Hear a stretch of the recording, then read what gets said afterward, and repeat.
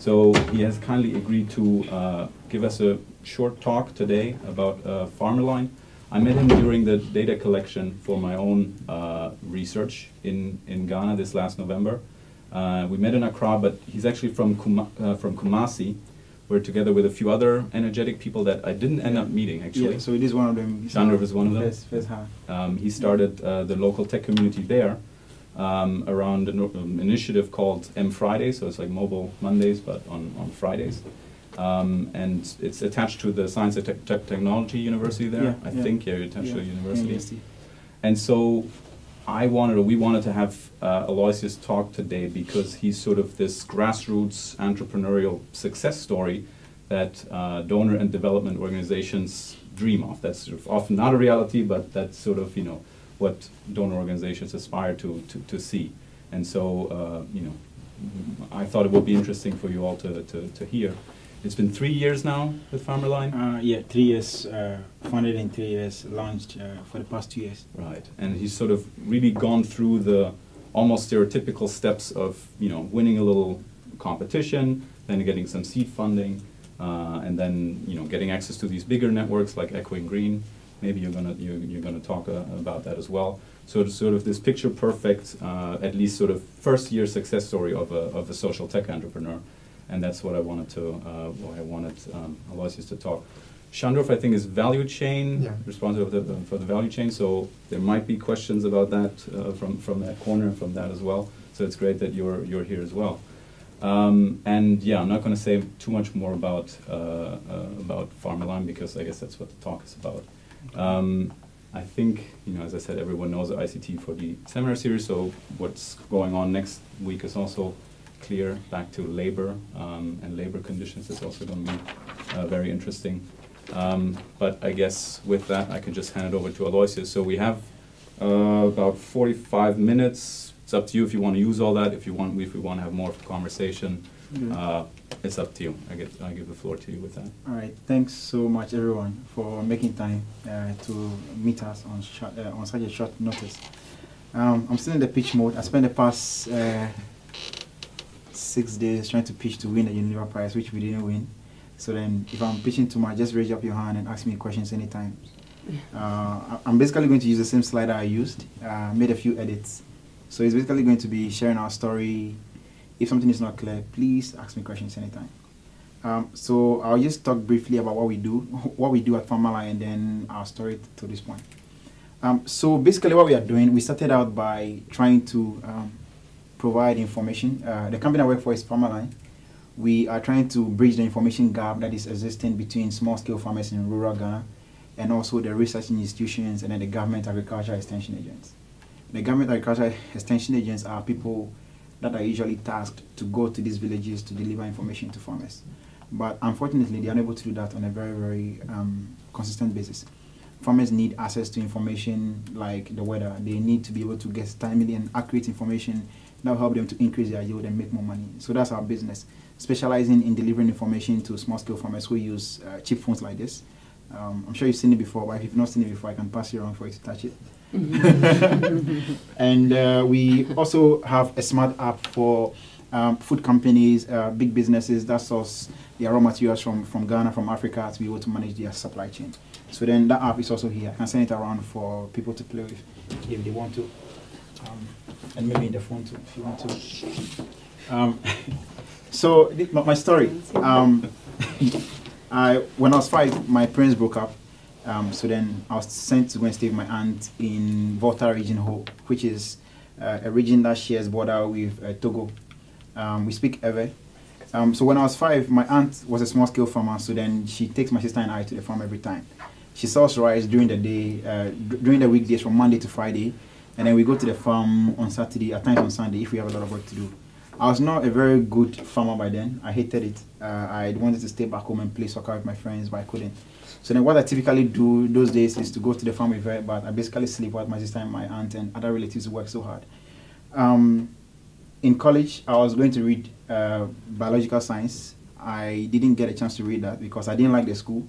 And then I realized that that's the only school that's going to pick me eventually because I didn't get really, really good grades. So when I got there, biological science was full, so I had to do agriculture.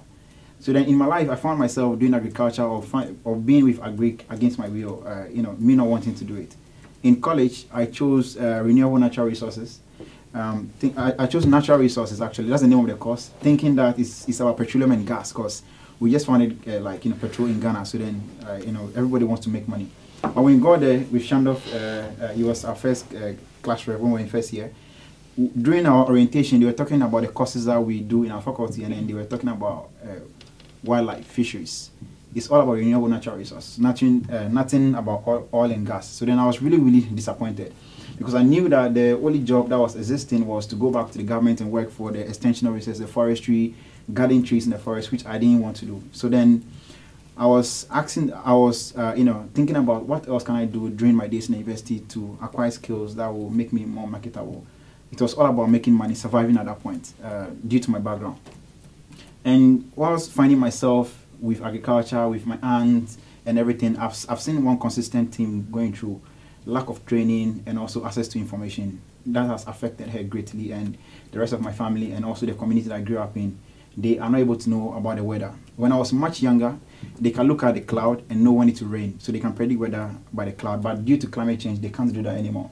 So lack of access to weather forecast, knowing when it will rain, has made my aunt and her community lose a lot of money that they've invested into buying seeds and fertilizer. So then on days like, on bad days, they go out to buy this fertilizer and seeds. They apply and then it rains, so the rain washes everything away. And that's about 80% of their costs in the entire season going down the drain through rain, because they didn't know about the fertilizer.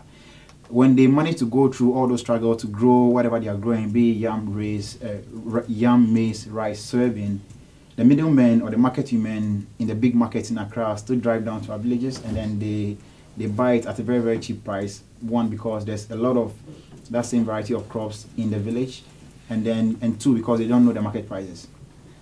So that's affecting them. And also financial tips, they don't know how to keep records. So then the banks and the microfinance institutions are not willing to give them money. So this story stayed with me. So then in college, it was all about survival, trying to survive. So then my first company, Alloysius, was about trying to do video photography and all that, and make money to support myself in school, because it's very, very rare for people from my community to actually make it to college. And if you make it to college, your parents are we forced for you, so you have to the rest is on you.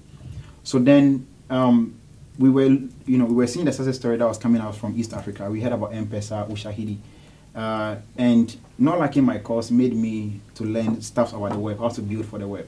So then I was watching videos online. There are really, really common web development sites that are there that you can be able to learn and teach yourself anything that you want to do in web development.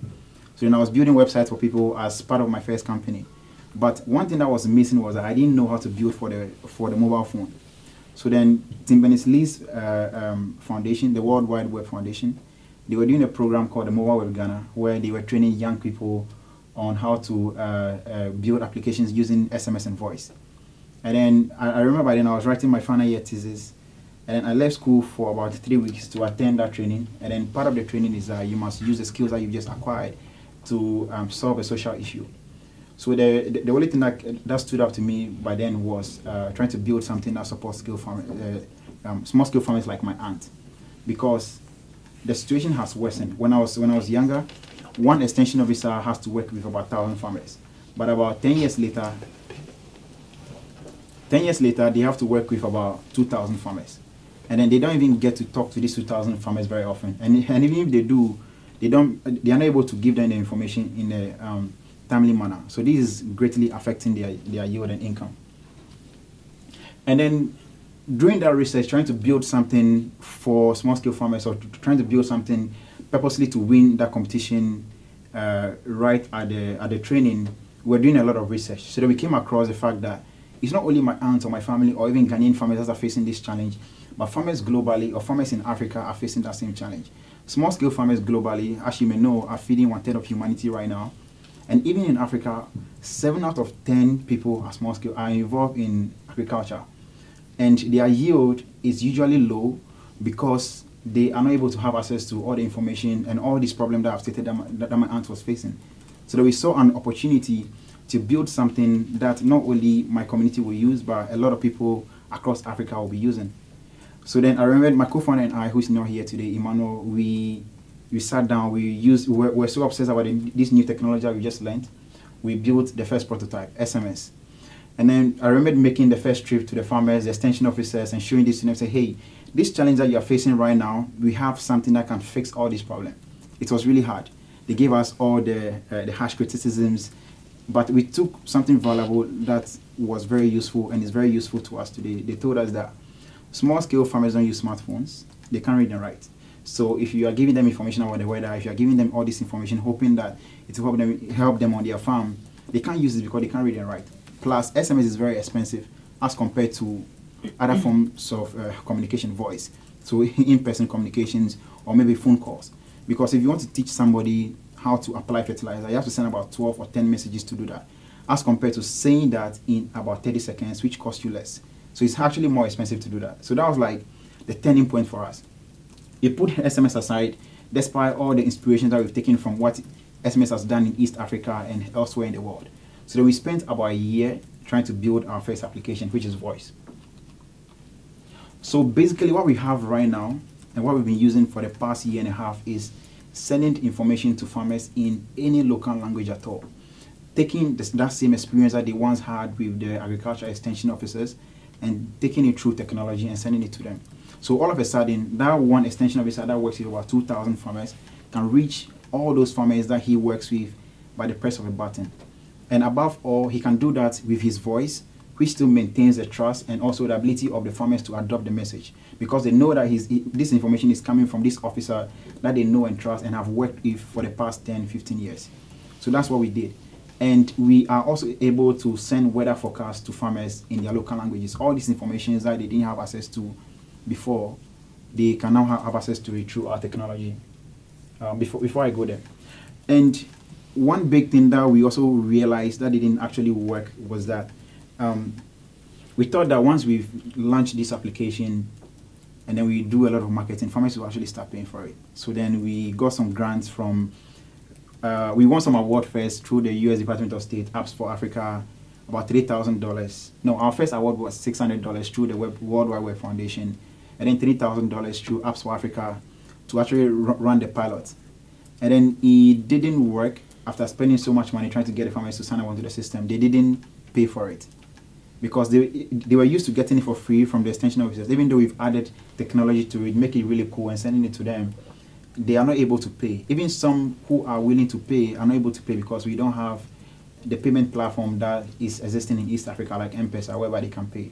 We have the mobile money from the various mobile phone operators, but they are basically in Accra, Kumasi, which are like the two big cities. But when you go to rural areas in Ghana, they don't have a very big distribution that they can be able to pay onto. So then what these guys do, Shandorf, which is our value chain director, is that before we sign up a farmer, we're able to sign up about 600 farmers every week. They go to the villages, do a workshop through the government extension officers, and then they get these farmers to sign up. The farmers are happy to receive the information, they are happy to apply it, but most of them are willing to pay, and then some of them who are even willing to pay are not worth it for us to actually go after them to take the money, because you can spend about maybe $2 traveling to them to go and take $1, which is basically not worth it.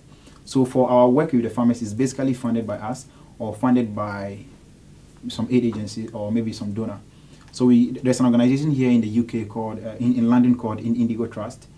They gave us the first money, big money, which was about £5,200. It was really, really big for us. We just finished college. We've done money. We ran the pilot. We've shown an increase in their yield with over 50%. But the biggest challenge was farmers not willing to pay. So then we have to be able to find a way and to innovate around that problem, to actually get farmers to pay. So looking down the supply value chain, you realize that there are other players down the line. There are NGOs, there are food companies like Hershey, Armajaro, that sources about 100,000 cocoa. That sources cocoa from about 100,000 cocoa farmers in Ghana, working in so many countries across Africa. They have an interest in making sure that the farmers that they are sourcing from actually produce the required quantity and then the quantity that they need. They are willing to pay money doing it. And above all, they want to learn as much as possible from these farmers. They want to learn about their yield. They want to learn about the kind of fertilizers that they are applying to their farms. They want to learn about how they are growing. They want to learn about how they sell. So then all these things are there. And then they are spending a lot of money doing that.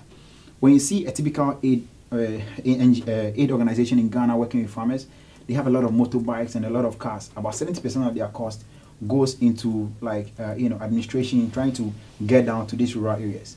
So then this technology is now trying to help them to cut down that cost, their communication costs, their data collection costs, their traceability costs, so that they don't have to like hire so many people going down to these villages with pens and paper, coming back to the offices with data, trying to enter this data into Excel, and then trying to make money out of it to write their reports for their donors or for their clients or for their food companies. So that's where we see the opportunity. Our first big customer that paid us, that wrote us a big check, was a USAID funded company project. It was happening through my university. I was volunteering for them. They were training fish farmers every single year, the best farm management practices. And they bring all the fish farmers in Ghana every year down to a centralized location. They pay them sitting allowances, transportation costs. That's something very common. Farmers know that. They play that so well. They can take sitting allowance from each donor-funded project.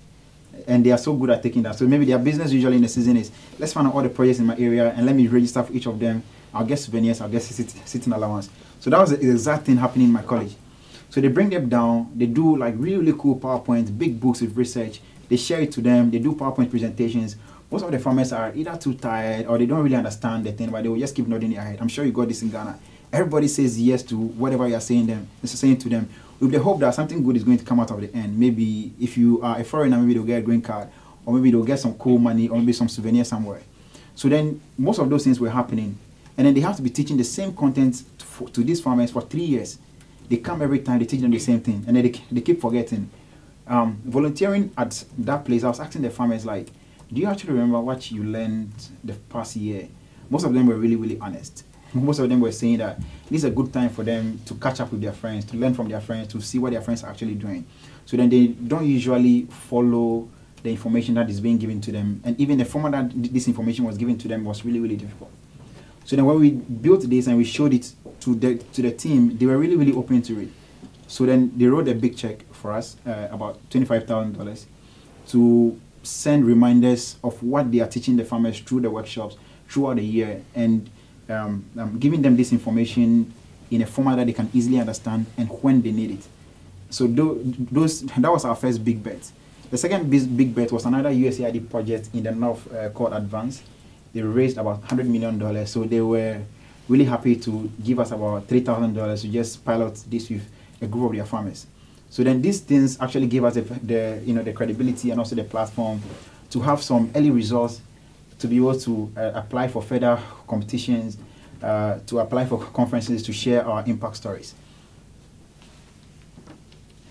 So till date, directly we've worked with 5,000 farmers so far, directly ourselves with our content. Part of them was through we actually going to recruit the farmers, and about 4,000 of them are women, and then we recruited her through a project funded by the Canadian CEDA, through an organization called MIDA. So then these women actually received information throughout the season on how to grow soybean. They got information on weather forecasts in their local languages. And this we have seen that it has increased their income by over 50%.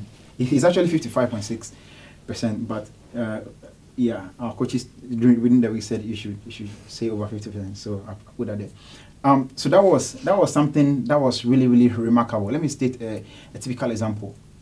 A lot of people in Ghana take fish, and we import about $400 million worth of fish every year. Every meal in Ghana has fish. I'm sure if you've been to Ghana, you can see that. Our soups, our stews have fish in it. The average person takes fish for like 3 or 4 days in a week. So then there's a very big demand for fish. So many people are going into the industry doing aquaculture. But the biggest cost in aquaculture is knowing what to do at the right time, and also buying feed. And all the feed that comes in are usually imported. So all these people who are trying to venture into this sector import all this feed, and then they pour a lot of feed into the water, hoping that when the fish grows, it will become big, and then they can be able to sell, because they sell by the weight. The bigger your fish, the more money that you make. Because so if you have about 1,000 fishes in the pond, and each fish is weighing more than 1 kilo, then you can be able to make more money. But if they are below 1 kilo, it will mean that you have to take about 4 or 5 pieces for 1 kilo to sell. So then all of them are after getting like a very big fish. But what they've seen over the years is that because you're pouring a lot of feed into the water was becoming nutritious, I'll say. So then plants were growing into the water. These plants compete with the fish for oxygen. So they are not only losing money through feed, they are also seeing like low yield because the fishes were dying. So just giving them this simple information about the quantity of fish to pour into the pond has actually helped them to increase their income and yield, because the market is already there waiting to get fish. So once you produce, there are people who will buy from you. So just knowing, producing the right quality and quantity will get you the money that you need. And that's what we've done. That has helped these fish farmers. The second one was the food companies and the NGOs. So last year or this year, we're working with Hershey right now to be able to map and manage their supply chain. They have over 100,000 cocoa farmers with them that they buy their cocoa from. Then they sell it to chocolate companies like Unilever, Hershey, and all these guys. So then they are also paying us right now to use our apps, like the one I've passed around right now on the tablet or on any Android device, to communicate, to trace, and also to map the farmers that they are working with. They are paying for this because it's cheap. It helps them to collect accurate information, and also it's easy for them and fast for them to generate their reports, which is one big thing for them to be able to make their money back, either from a donor or somebody who is buying from them. So before we came in, they were using GIS handheld devices to be able to map the farms. The difficulty is linking mapped fields to individual farmers. So then if I'm farmer A, I have like 4 fields, and then you come to my farm to map. When you get back to the office, it's very, very difficult for them to actually link the fields that you have mapped to me. So then if you're unable to link the fields that you have mapped to me, then it means that all the data that you have collected will become redundant because you can't connect them to me. And it's very, very difficult for them to do that. So then with this, they are able to generate unique IDs for each farmer. And then anytime they map the farm, they're able to link all the farm, the yield data, every information to one farmer. So then they're able to learn as much as they can from them. It is fast, it is quick, it's easy, and it's also cheap. So they are willing to pay for it. Just last week, they have projects going on in Sierra Leone and also Cameroon. So then just riding on their shoulders and also their networks in country, we are deploying this software in that country for them to use. So that's some of the stories with working with the big clients. And doing this, I started out with my co-founder, Emmanuel. He's much older, not too old, about 30 years. And then we got Shandov, my friend for 6 years, to join the team, our student president. So after college in 2012, we got him. And all these guys have been working with us for about 2 years now. They are between the ages of 25 to 30. 2 of us are Ecom Green Fellows. And most of them, this is the first job that they've ever taken in their lives. And then we started out by paying everyone about $100 to $150, $200, and now $250. And just in January, we've increased it to $500. So basically, we are very excited. We are very excited about what is happening right now. The fact that we've been able to take an idea and bring it to this stage, despite all the challenges, which I'm happy to talk about. If you ask me any questions related to any specific challenge, I'm able to share. We failed so many times. And also, these guys believe that we have the chance to create something really big that will contribute to a big problem that is existing, helping farmers to produce more food to feed the future. And they are really, really inspired about it, and they are willing to work so hard about it. So there are so many people right now in Ghana who think or dream about working with us, strangely. These 8 organizations have given us a lot of press for their own reasons, and also for reasons that will be very, very beneficial to us right now. So basically, that's our story. Let me see if there are more slides. No, there are no more slides. So if you have any questions, I'm sure there are a lot of questions. Feedbacks, please ask me. Thank you. I have like 10, but I'll open the floor to you guys first. Thank you for your talk. It's very interesting. I'm just curious to know, I mean, you've given us an overview of some of the challenges that you had, but what would you say are some of the biggest lessons that you've learnt through this process in terms of if you were to give advice to other people that were kind of wanting to follow in your path, what would be some of the things that you would say, do not do that, or some of the really key challenges that you've had to overcome? The first one is be open to criticisms. It was really difficult I spent a lot of time defending this idea, giving over 100 pitches, and about 50 of them in the early stages were like fighting with experienced people in the industry, telling them why my idea is genius and why their feedback was not working. But in a very, very difficult way, I found out that I should have listened. So that's one. Number two is find people that are really, really smarter than you and give them the room to operate. Because people who are smarter than you will work with you for one thing. If you're not paying them well, then they work with you because they have the room to be able to create their own ideas under your umbrella and run with it. So you should be able to do that. Get smart people, smart local people who are equally passionate, and try to share the vision with them and give them room to operate. Yeah. What's your vision for like 5 years time? 5 years time. We want or to even reach 1 year time, whatever you feel. But like, where do you see yourself, your company going? We want to, one big thing that we want to achieve in Ghana for the first time is to get farmers to start paying for the service. So in March, we will get a license from NCA, the National Communication Authority, with a short code. So people can be able to subscribe directly, so that we can be able to prove that either if they want to actually pay or not. Sorry. So then they can be able to subscribe for our services directly, and then they can pay from their airtime. That's one big thing that we want to test, so that we can safely say that, hey, we give these people the platform, the payment platform, and they just don't want to pay, and we find out why. But now we can't say for sure why they are not paying, so we want to do that.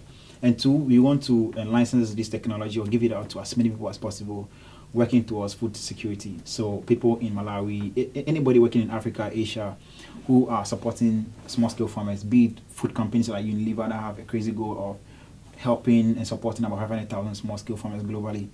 We want to give this out to them to use. So we'll be focusing on building the technology and also licensing it out to as many people who are currently using SMS or using any form of communication to adopt it to use for their farmers. Yeah. So just a following question. So you're interested in the smallholders paying, were you interested in, is it more interesting that smallholders farmers pay or that Unilever pays for all of their kind of supply chain? And is there a reason why you're thinking that way? Is it about sustainability for the long term? You know, could you just explain a little bit more about your kind of revenue model and like why you're thinking that way?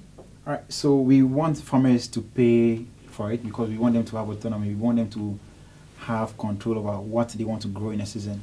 And then we also want the food companies to pay if they've already found their own farmers who have agreed to produce whatever crop that they want to buy from them. So then the farmers have agreed on their own. But if a farmer wants to be able to produce maybe yam this season, they have to be able to produce yam because that's what they want to do or that's what they want to use to feed their family. They don't have to do it because a big food company or an NGO is paying for it. So we want to be able to make those two options available. Yeah. Right now, about 90% of our revenue is coming from the food companies. And that's where most of our competitors or people in the space are at right now. They are like enjoying the grant applications, the food companies, and going after it because it's easy. But the hard part, which nobody has done so far, as far as I'm concerned, is getting small-scale farmers to actually pay for their services as compared to giving it to them for free. Yeah. Thank you. And just a follow-up question on what you just said. Sorry. You said they're going for the grants with the food company. So often there's sort of a sort of combined funding where an aid organization gives some grant and the company tops that up, or how, a company paying for that data is different from grants being given. But there's sort of mixed funding models there that the tech entrepreneurs try to access. Well, what I know is happening right now is. So maybe EU decides that they are committing about 30 million euros to food security. So there are people who have like really, really skilled business development experts that find these opportunities. So then immediately they form consortiums. They get somebody from the Ministry of Food and Agriculture to say there's a government representation involved because donors want to see that local people are involved. So they form a consortium, apply for that grant, which lasts for usually 3 to 5 years, and then they win it. I was reading something on the Unilever website right now, and I realized that the Unilever actually worked with GIZ to deliver some services to farmers in, I think, Swaziland or somewhere. That's the first time I actually saw a big food company actually working with an aid organization to help farmers. But I've not seen that, like, them in Ghana yet. What I've seen a lot of time is most companies work with either a local organization or maybe a government organization, and then they apply for funding from either the EU, GIZ, or DFID, or USAID. Yeah. I see. Okay. Thanks. Sorry, Chris. Yeah, I just had a couple of questions. One was, this kind of farmer mobile application space. There's quite a few other firms, like in Ghana. I think there's like Isoko. Yeah, Isoko. Yeah. And other firms like this, Nokia. How do you interact with them? Are they competition, or is there ways of integrating with them? The other thing I also wanted to ask was that farming is quite a diverse field. I mean, there's export commodities which go through very complex value chains to retailers, and farmers producing stuff which they just sell to the local market. Is there any specific kind of part of different value chains which is there specific ones you're focusing on, or do you take a more kind of general approach? So those are my two questions. Well, the competition, like, there are other people who are doing this, and it's basically competition, like people competing against each other. We've had so many conversations on our competitions when we started. Some of them have shot us in the foot, which I can't talk about right now because there's camera there. But some of them come, hey, you are young, I like what you're doing, let's collaborate. You send them your decks, you send them your stuff about your technology. The next day you see it on their website. Oh, we also do voice. When in actual sense there's no voice. So then they put voice there because they have the reach, they have the ability to talk to the donors. They're able to get all this deal, and they come to you, hey, either let me buy you out or let me use your technology. So then people use the collaboration phrase to steal ideas from people, because most of these organizations are for profit. They have investors on the table. Investors want them to be able to make their return. So if there's a new player in the field, you have to crash them and make the maximum profit. So it's really, really fierce out there. So if you see most of these mobile for development projects, their technologies are not open. You can create an account, you see part of it, but the rest is hidden until you become a paying customer.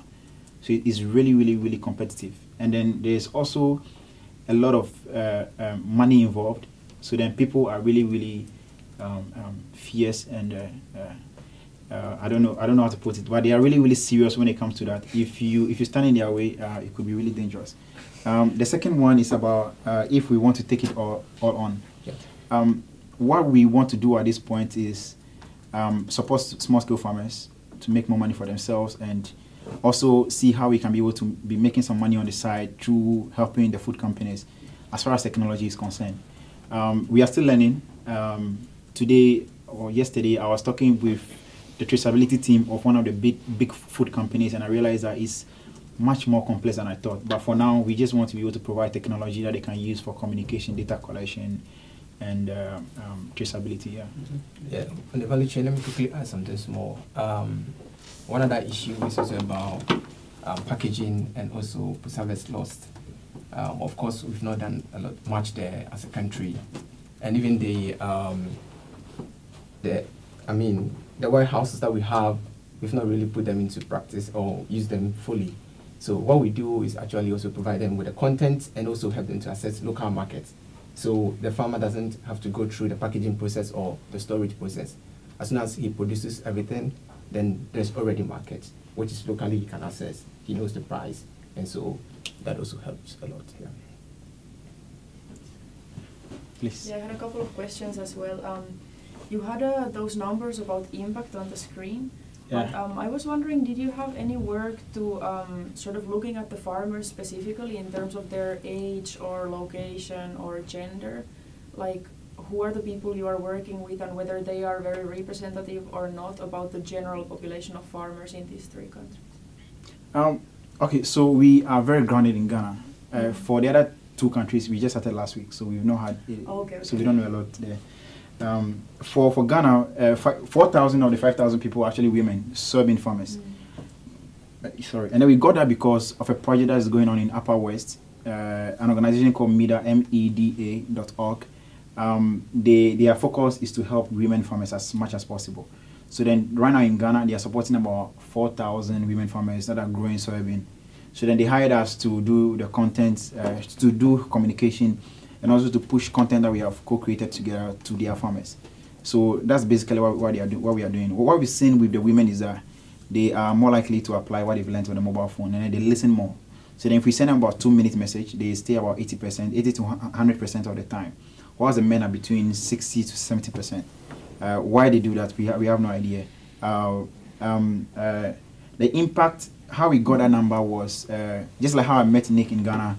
I met a PhD candidate when I was in Canada, I think in 2012, and then we kept in touch for like a year later. And so he told me that he's doing his thesis on poverty, small-scale farmers, and he asked if we'll be able to give him the chance to come and join us in Ghana, work with us to help us to set up frameworks internally that we'll be using to measure this impact.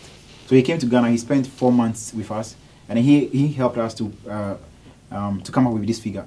But as to we investing into learning a lot about the farmers, we've not done that yet because it's very expensive, and because most of the time we are working with third-party organizations who already have their own frameworks in place, and then they have their own targets, they have their own indicators. So we just provide them with the technology that they will need to collect data and then also to communicate. Yeah, and my other question would have been exactly about the 3 countries and whether you have noticed any differences between them in terms of any sorts of regulations or institutions, but each is starting, so we don't know a lot in Sierra Leone and Cameroon. Mark was first. No, John. Go for it. Oh, mine's a comment, really. Just thinking out loud. It's not a question, but I was just thinking, so radio communication, what's the benefit of using mobile technology at the moment above the radio? Because you could get all the messages you need just through listening to a radio program. But I think as soon as you can phone up and ask a question, then it becomes much more interactive. Yeah. So you've not got the shortcode set up. Yeah. You actually, I think the two of them have to move together. The radio has been the oldest form of communication. My aunt has a wooden radio, and that's what she was using when I was very young with her to receive information on politics and all that. The reason why they need to move together is that it's not always that you can be able to get information from the radio. So then you have to be able to know when the program comes. And at times when the program is on agriculture and then they are giving information, maybe you are busy on the farm or maybe you are busy doing something else. And at times you also need somebody to be able to remind you in a timely manner to actually take an action on the farm. So then if the radio program is in the evening and then you need to be able to like feed your fish about a certain quantity in the morning, that you already missed it. So then the two of them have to go hand in hand. So let's say if you use a radio to do a program, maybe a workshop, people listen to it, then you can use a mobile phone as a reminder to send to people to help them to take actions on the farm. So I think the two of them have to move hand in hand. Yeah. But for those who are also project managers, you're unable to also determine the listening rates with the radio. Yeah. But with our platform, you're able to know who listens to a particular message and then the listening rate. And also you're able to send a message again within a particular time interval. So if he missed the message, let's say 20 minutes ago, in the next 20 minutes, the message will also be repeated. So the person picks the call. Yeah. So you're able to track. But the radio is still an incredibly effective tool, isn't it? Yeah, exactly. It is. Considering how little it costs. Yeah. And also, I mean, the radio you sort of have to demonstrate your effectiveness against such a slow technology thing. Sorry, you have to take it that much further. Sorry, come again, please. I didn't get the last point. So you almost have to prove that your technology is that much more effective than such a simple. Because what you're saying isn't that much better. Just knowing that a farmer has listened to it, because you can see at the market if the yields have increased. Just a comment. I think the thing that's really interesting. One of the things that's really interesting. I mean, it's amazing. Like the numbers are incredible. One of the things that's really interesting is being able to map each individual farmer, and like if you think about your ability to be given a loan or a piece of microfinance to assist you to continue to farm, if you have a track record of a 3-year period for that individual through a mobile device that tags it to you, all of a sudden you're generating a long-term value sort of asset that you can measure in a way that third parties will believe. And I think that it's really, I think for me, and if you're going back to the principle, if it's a value of empowering the individual Yeah. and giving choice to individuals who maybe don't always have choice. That's a really differential kind of That's almost piece. like a valuation for a mobile phone, isn't it? Over time, essentially. Yeah. Essentially, I assume you're tracking the individual against their plot, So then against you their look at mobile the device, weight and that's of their number that you generate. And yields. yeah. Do you collaborate with any radio programs? Do you try to match whatever the radio program says you to complement that, or is that separate? Are you aware of what's on the radio? Let me be honest, I don't listen to the radio that much because there's a lot of politics in Ghana. But some of the projects that we worked in, like the first USAID project, they've had some radio stations in the northern region that they're working with.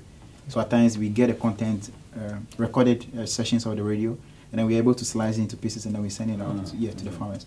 But we working with the radio stations directly, no. The only way that we work with them is to actually use their equipment to do our recording. They're professionals sometimes. Yeah, so then they have like their own studio and everything. So if you want to be able to record the messages in the various local languages, we use their translators and also their equipment to do it so that we don't have to set it up by ourselves. Yeah. Do you advertise your services on the radio though? No, not yet. Not Not yet. yet. Because they have to be able to get a way to be able to subscribe directly. So then if we get a short code, then we can run an advertisement and then tell them to text something to a short code, to get onto the platform. Yeah. And also, like, the questions that you asked and then the point that you raised just occurred to me that we need to be able to collaborate with the academia a lot. Like when we're trying to deploy in Sierra Leone, the people have money, they know what they want to measure, but they have no idea how to create questionnaires, like the kind of questions that they have to be able to ask to measure the impacts or the indicators that they were looking for. And then they were willing to pay for it, and I have no idea how to do that. And then nobody in my team knows how to do that. And I realized that during the course of our work, we had a lot of people like research people like Nick coming to us asking us a lot of questions, and there are a lot of experts on that. So, and even in the content generation, right, there are a lot of people who are doing so much research that we can be able to learn from. There's a project at MIT that I'm aware of called Unleashing the Wealth of Nations, and they're looking for. I'll give you the details. Okay. But essentially, they're looking to measure value in the economy where it's not currently being measured. So it's essentially like, how do you revalue the productivity of a country? Okay. It's like a massive visionary kind of project, but it's, I think, sponsored through the SWIFT, which is the money transfer agency. Okay. And I know the research doing it, and they've got some funding in certain countries. So people are really looking for data points that aren't currently measured electronically, so therefore they don't exist. Yeah. Do you know what I mean? To most people. He's working with a lot of banks too. Yeah, thanks. Well, thanks for sharing what you do with us. I have a question about, well, maybe just a prompt. If you could tell us a bit more about the precision and the accuracy of some of the information. So, if you could, when does it go wrong? When is bad information being transmitted? Yeah. Because surely it happens sometimes, or maybe bad information is the wrong phrase there, but imprecise information or less accurate than you would wish it to be information. So it usually happens during the translation. So they have content on rice, maize, soybean, and they are trying to translate it in local languages. The guy doing the translation, and at times in languages that we ourselves don't fully understand, so that becomes tricky. So the person uses a phrase that could mean something else in that language. We've had a situation whereby there's a language in Upper West called Sisala. Sisala, Trumu, and Pina. Yeah. So we got there, they have the same name, they're actually different. So they went to a community to do a workshop, we played the audio file to them, hey, and then they understood, they went to another community, and it actually means totally different. It means something totally different. So then we get the, how do you call it, we get some of the information lost during translation. So then actually getting people in-house who actually speak those languages to verify will be the next step. But at this stage, we can't afford that. And also, the next one is the weather forecast.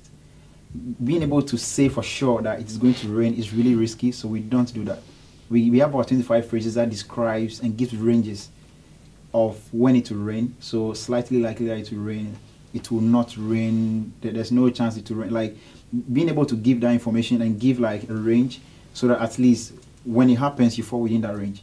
we are able to give like we can't tell you that it will rain today, so that go and take this action, but then we'll give you a range of various possibilities. So that's what we do with the weather forecast. And then for the weather forecast, we use their GPS coordinates.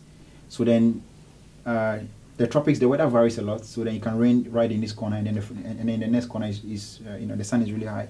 So then we pick the GPS coordinates of each farm, and then we are able to work with a company in the US called Aware. So they generate weather data using satellite information. So then we are able to send these GPS coordinates to them, and then they give us a forecast.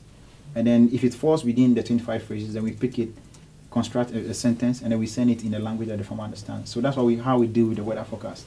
But with the other content, that loses its meaning through translation.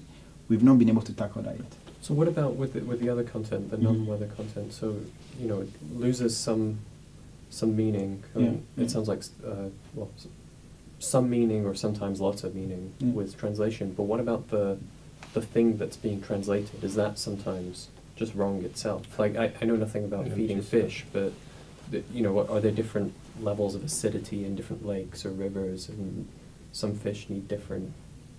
You see what I'm saying? What actually we do, trying to minimize the loss of information, the content, we work with our lecturers a lot at the university. And so for fish contents, we do it with a lecturer at the fisheries department. And then also the government agency, the Fisheries Commission. So having gotten the content from this place, we also send it to this place for review. And even the project partners that we are working with, they also have in-house agronomists. So they also go through. So it passed through at least 3 major stages before the content can go out for a professional to record it. So normally, like my CEO said, if there's a loss of content, it's just through translation. But even when it's recorded, we also make sure other experts on a particular project listen to the content. Yeah. In the future, the ideal thing will be for somebody growing rice or maize, giving them information based on their soil type, the acidity in the soil. So with that, you can go wrong if you're unable to measure all those data well. Exactly. Now we are not collecting that.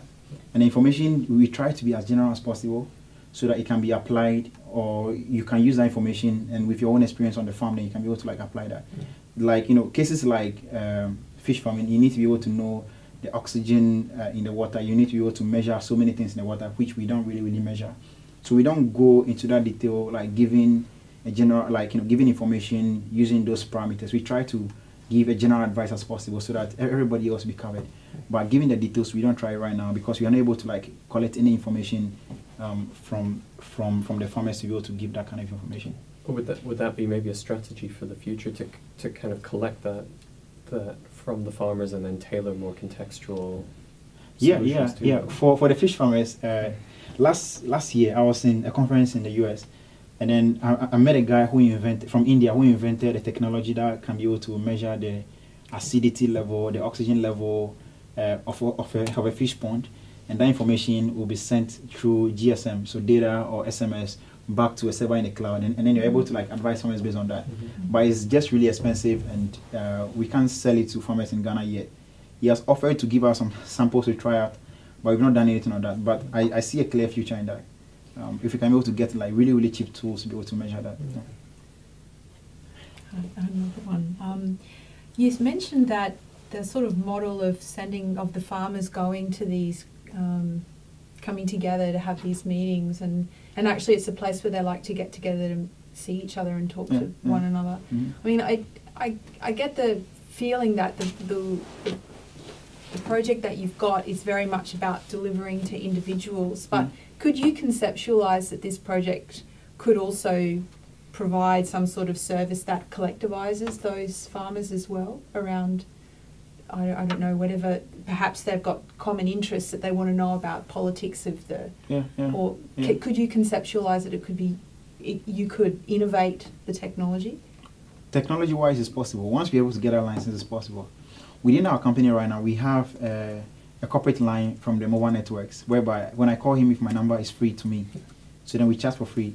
But we are paying for everybody a fixed amount of airtime every month for each team member. So that, assuming we are all working for Farmerline, you all have a SIM card that Farmerline makes sure you get about X amount of data and also X amount of call time. That same principle can be given to farmers, because when they pay for us, maybe you are paying like 1 Ghana cedi, which is very, very small, a month for our services, then you can be able to talk to each other. So right now there's, the technology is there to make that happen. Yeah. So then when I call you, I can call you for free, but I can only call for free if I remain a member of Farmerline, and then I'm paying my monthly fee to keep receiving information. So that is there, and it's really, really possible. Yeah. Yeah. It's great. Yeah. I think it would be very great. Yeah. Yeah. Just to keep that connection going between the farmers as well with information. Yeah. Because there's a lot that they can share. Yeah. And even at that conference, there are some of the fish farmers that are really, really doing well. They even export some of their fishes to Nigeria. They even get students from Nigeria to come to their farms to learn from them. And some of them are still doing poorly. So then it's also a time for them to like learn from each other, to share ideas, which they don't get at all in a year. So adding that in the future will be really useful. A typical example could be a farmer has an order of, say, I need a fish, and he doesn't have the quantity to, sell. He can quickly call other colleague who is nearby and then bring quantity, and then he markets for that particular farmer. So I think it's going to be a great technology that will help them to increase their income. Yeah. I don't want to slow down the brainstorming, the ideas, but to me it seems that the business model and the partnership model is already quite elaborate and complex. There's so many different entities that you're interacting with, and these entities themselves are quite complex and difficult to manage. So is that not an issue, and now you want to add new technologies and new ideas and work with academia? When is that getting too much? How do you maintain focus on what matters, and how do you create value? Trying to pull together so many different entities and value chains and information pieces, technology. How do you do that? How do you maintain focus of what you need to do and what the right strategy is? I think it's about making what we have right now better, and that's why we are interacting with all these people. Because if you are sending information to farmers, or you are designing questionnaires to measure impact that is giving you the wrong indicators, you should be able to work with people who will help you to make that better. And that's what we are doing, like trying to going after the problem and keeping focus on it, by trying to like bring in as many people as possible that will help us to refine us to be really, really good at what we do.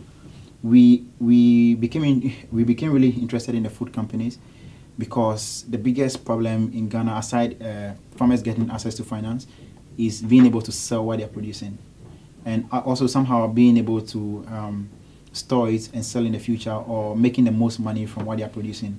And that's what caused us to start thinking about how do goods produced from Ghana actually move around the country, and how do they actually move out of the country.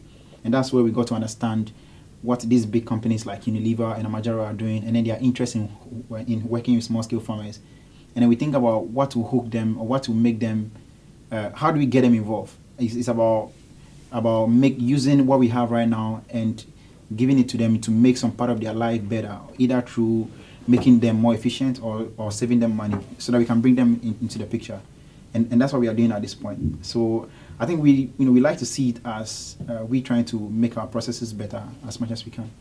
Kind of have a similar question. Like there's information, all this information, how do you like refine? You talked about the fish example. You've got all these systems, you're improving systems. Ghana's a big place. You guys are clearly like trying to optimize and get everything up and running and working well. Have you saturated the Ghana market? Which I imagine maybe not yet. And if you haven't, is there a reason why you're expanding into other countries while you're still going through this refinement process? Because there's a lot, there's a lot going on for you guys. So I'm just curious at what the strategies are behind that. Well, we are selling different parts of this, right? Of this technology. So being in Sierra Leone and Cameroon doesn't actually affect the kind of content that we develop, that we give to small-scale farmers in Ghana. Do you still need to understand that particular area of Sierra Leone and that particular type of farming, and talk to the agricultural agencies and find new university contacts? The system. Oh, you don't? No, we don't. Okay. So then Armajaro has boots on the ground that is working. They are working with farmers. So then we just create an account, like how you have Facebook. You create an account and deploy the technology for yourself. So then you collect your own data. We don't do anything. The technology is already in the cloud. Everything that any improvement or new code that we write to improve our efficiency on the ground goes to anybody else that has created an account on the ground. Cool. So then we don't need to make any partnership on the ground. We don't need to be able to create any content. because they are just like using our technology. And then in some cases, they change the brand and then the colors to match their own brand. So then they are just paying us every year for a fee for using the technology. We don't take any credit or any liability for the contents that they deliver to their farmers. Got it. Yeah. Perfect. Thank you. So that's also the future of any expansion in other countries is going to be through some licensing model or something like that. You not expanding yourself as Farmerline. Okay. Yeah. Interesting. Aren't you missing out on an opportunity there? Sorry? Aren't you missing out on an opportunity to run it yourself? To grow run your own organisation by going to another country? Well, working with these organizations, as we've seen in Ghana through these 8 organizations, help us to identify the opportunities. Most of these 8 organizations and businesses have a singular focus, and then they go after that. And then they have a lot of resources on the ground that we can use and make as much revenue as possible. So let's take in Ghana, the first year we got, the first year this CID project paid for our market information system, which we built and then we are selling to other people right now. The second one actually helped us to develop content for rice, maize, soybean. They have their own agronomists in-house. So now we worked with them to format all those content that they have paid for. And then because they've gotten their results, which is something that they want, they are gone. And then that same content is being sold to other NGOs and businesses in Ghana. So then right now, last year we added cocoa because somebody wants to pay for cocoa.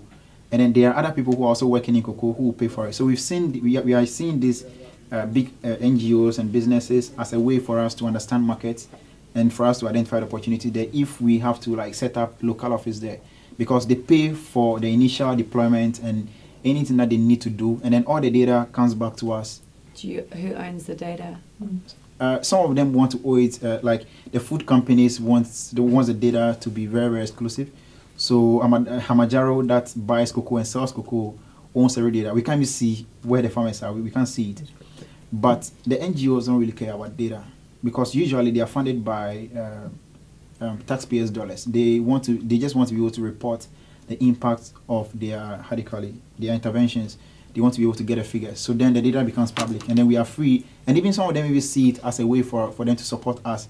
So you kind of co-own, or no one owns it? It's public good. Well, it becomes it's technically a public good. Once have you sold the data? Sorry? Would they mind if you sold the data? No, they don't mind. Okay. Yeah, they don't mind.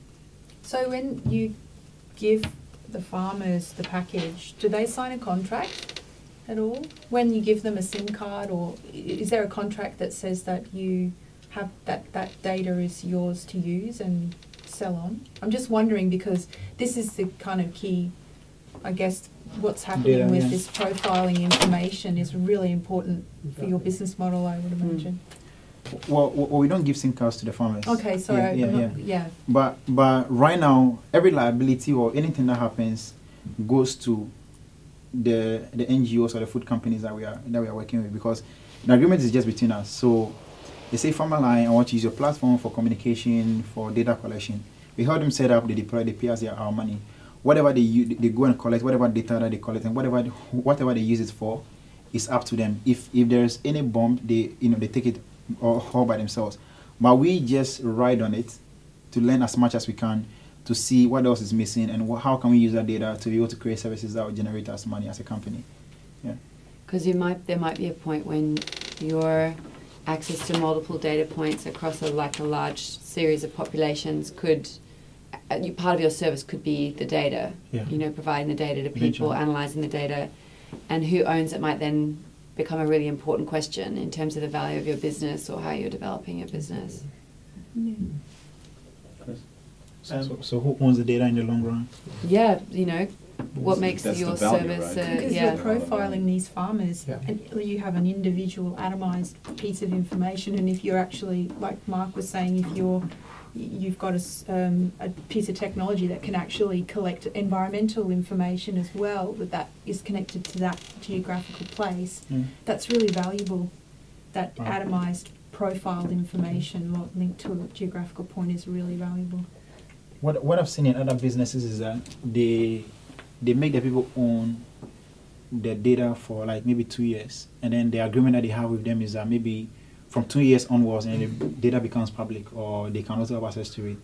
Then that will be built into the initial agreement that will be signed. So maybe if you have information on socioeconomic impact, you have information on the environment and all these things, you can be able to decide which part of that data that you want to make open to us or maybe to the general public. That's something that we could explore. We don't have that going on right now, but I've seen it in some other businesses that are not related to farming. Or even like, I mean, this is probably not something you want to do, but let's say there's a product that you could provide that you would sell to smallholder farmers. Okay. Let's say everyone wants to buy this fish testing, water, oxygen, whatever product. Could you use your existing network to add on additional products that are part of your business? Are you allowed to use that? You know, who owns that information? Who's, you know, authorized for you? Like, over time, these questions become more and more important, depending on how you're structuring your business. Well, thanks for bringing that up. Yeah. Really useful. So you basically react to what the market wants. So somebody wants something, and then you build it, and then you can use that elsewhere. Yeah. So what if you wanted to build something that you saw was a potential idea, but you had to self-fund it? Would you just leave it? Or would you go after an investor, or have you just not sort of done that? You've just reacted to what other people need? I thought you went for grants at the beginning for things. See, that was quite a long time, well, not a long time ago, but that was at the beginning. You said, right, we'll develop this good idea, and it was a brilliant idea. But now, since then, you've just been reacting. So what happens when you've got the next idea? Or are you just making enough money now? No, we are not making enough money. We end up paying our people. One thing that I'll say that we didn't react to was the data collection, what we have on the Android right now. Yeah. It's something that we talked about and we started working on before the client came. We were just trying to complement. We have the voice survey tool that we deployed for UNICEF in Ghana, and then we were really, really against people doing surveys through smartphones. And then we realized that our system was actually, the quality and then amount of data that I can collect using voice is actually limited. I remember like arguing in a conference room like this, UNICEF, why they don't need Android phones. But then we got to the field and we realized that they actually need it. So then we started building something like that for people who want to do more complex surveys before Armajaro came in. The cost to us for building is somehow really small because we're able to recruit people from the university to come in, and then they're happy to join us, and then we are all coded. So we work all night and then we live on the revenues that we are generating from the big checks from all these NGOs. So we want to create something that will sell. So then when we deployed Farmajaro the first time, they paid something which is really, really small because we didn't fully understand the value that we're giving them. And then we're very lucky that we signed a deal for just the operation in Ghana.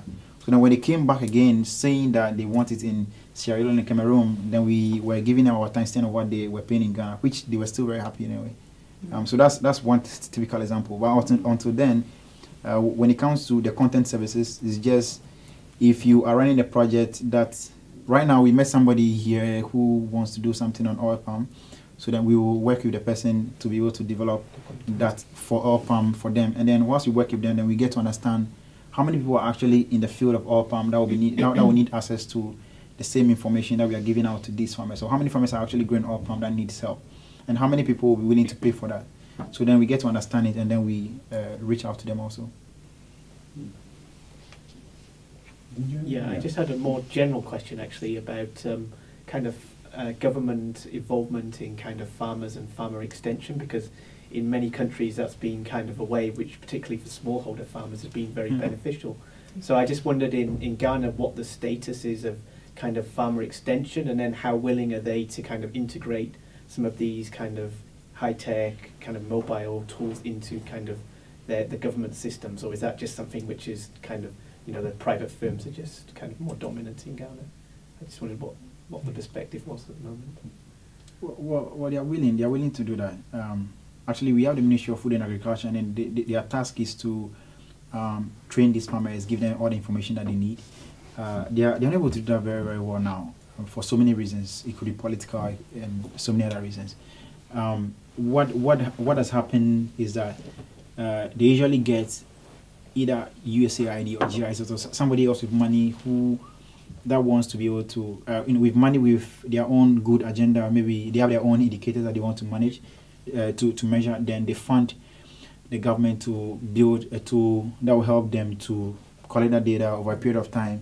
And usually it shuts down over when the funding is finished, because it's usually funded by somebody from outside. And because the government is only supporting in kind in terms of like providing the infrastructure and then the people to actually use it, most of the time they are not willing to keep on providing the money to sustain such projects.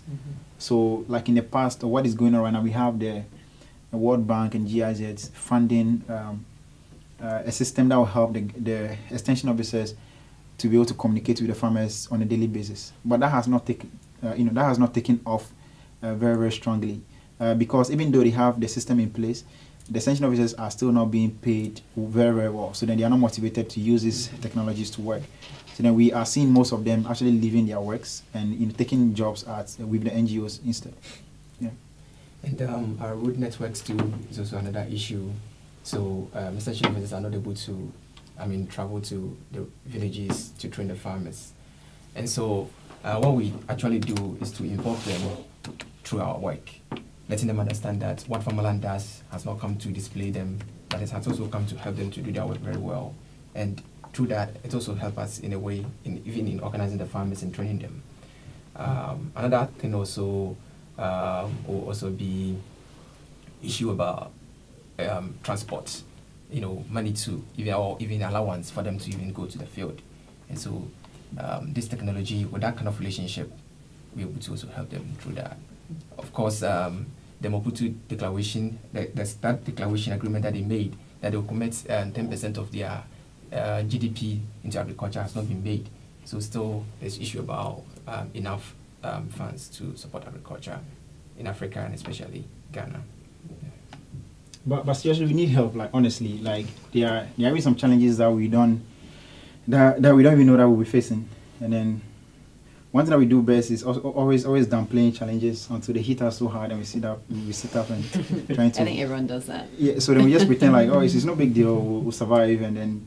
So then, if there are any, because at times it could be really tempting if like somebody comes to present a picture perfect, like how this guy is making us look. It's all true anyway. If somebody comes to present a company and it's looking like everything is all covered, it's really hard for people to give feedback or advice, because I know all of you are here are really, really experienced. You've done so many things in the past. So then, if there's anything that you feel that we should be looking at, and I really appreciate the issue about data, because we see the opportunity there, but we just not sat down right now to think about it. There's also an interesting thing where companies that are setting up to provide certain services that have created a really strong platform for people to pay with their mobile phone. Yeah. They're creating a very large pool of people who use their mobile phone to pay for things. Yeah. And so some of those are being factored into valuations of companies that weren't even created to have that as a part of their core business model. Because there's this opportunity to interact with different consumers, basically. Whether it's like realized as a value in the business over time, you don't know, but it was interesting. I actually was asking someone about this the other day, and they said, it was factored into their valuation. I see. Yeah. And they're a pretty young company too. I see. You sound like an investor. No. I'm working with an investor, but it's called CDC Group, but they do much very large kind of equity investments. But Difford's now got a new strategy for private sector investing for SMEs. They're launching. It's definitely worth talking to them. Wow, cool. If you know anybody there, I'll find out for you. Yeah, sure. Actually, there's someone here from Grameen Foundation in Ghana. Oh, really? Who funds he's here at the moment. Wow.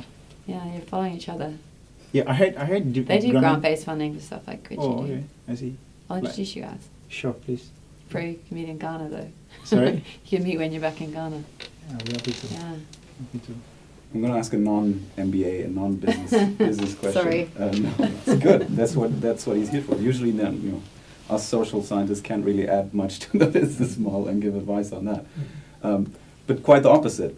How can we create competition for you guys? How could there be more Farmerlines? I know it's a very sort of broad and open question, but donors, development organizations, but also general discourse says like, create a mobile application, there's this information transfer, value created on all sides, everyone is happy. But obviously that's not happening, or it's happening very, very rarely, and you're sort of one of these exceptional cases. Why is that not happening more? Why is it, I'm sure there's hundreds, if not thousands, of great ideas that could be, could turn out to be Farmerlines if there was execution or if certain ingredients were there. So what is missing for all these ideas to be there? What was there for you that helped, and what is missing for the others? I know it's a broad question. Sorry. I wouldn't ask it in an interview, but what kinds of things had to come together for you for this to work? I mean, I guess you've given us some impressions of how complicated this is actually. What do you think was the spark for you for it to happen, and that is missing for others? I think it's basically the team, right? The team finding the right team, the people who are committed and willing. I think that's all we got. Because we didn't know a lot. So then, if you get somebody who is willing to wake up every morning and then only think about your idea, that's what's enough. They didn't have to be a qualified MBA person, and then we all figure it out together. We go out and make mistakes during investor pitches, go out and make mistakes with clients. Last year we lost about $40,000 because I overpriced, which is overpriced, and then I took the blame for it, and I still hate it up to now. So like we just go out and do what we have to do, and also take advantage of the opportunity that is there, because when I started doing this, like going for competitions, so many Ghana people can criticize a lot. We have a lot of people who can talk. So people are just saying, Farmerline is just winning awards, nothing is happening on the ground. I just didn't care because I knew what we were doing. We've not had any investor money right now. We still own the company 100%. We raised about $300,000 through awards. If we were to listen to all those who are saying you're just winning awards, blah, blah, we would have taken somebody very, very earlier on without even knowing where we are going with the company ourselves. And then, I don't know where we'll be right now. Maybe we'll be another Isoko. I have no idea. But I think that you should take advantage of the opportunity, because we saw that there was a lot of conversation about supporting entrepreneurs. When Obama came to power, he came to Ghana, he said that he believed that the youth can be able to take advantage of the opportunities that are there and create change from the bottom up. So he started creating all these competitions. And then we grabbed it, we went after them. You realize that certain donors or certain funders or NGOs are looking for certain types of entrepreneurs. They want to share some stories. Maybe they want to say, hey, maybe in their report they say, oh, I actually created a job by taking an African entrepreneur, by giving them part of my grant. When we know that we play so well, during our presentation, we are not afraid. Some of them, we say, hey, we are an African company. If you give it to this big company, they're already big, but believe in young companies, and then you get to write good report. I believe in 11 people, and then they are getting salaries now. We work it out. Somebody wants an addition of an African person on their panel to share their story, I'm happy to go. I know that, some of them might be exploitation, but I just don't care. Like last year, there was Mobile World Congress. It was very big. They invited high-profile people, and they paid for their flight. When it came to me, they said, oh, we don't have money for flight. We only have 700 euros. I said, no big deal. I went online, booked Airbnb with an Israeli friend. That's not a very good friend. I flew down to Spain for the first time in my life with just about 100 euros in my pocket. I stayed with this guy, and then I saw another Ghanaian at the airport. I said, oh, come and stay with me. We went to this guy's house. He was pissed, but he was really, gentle about it. We sat on that panel, really, really intensive.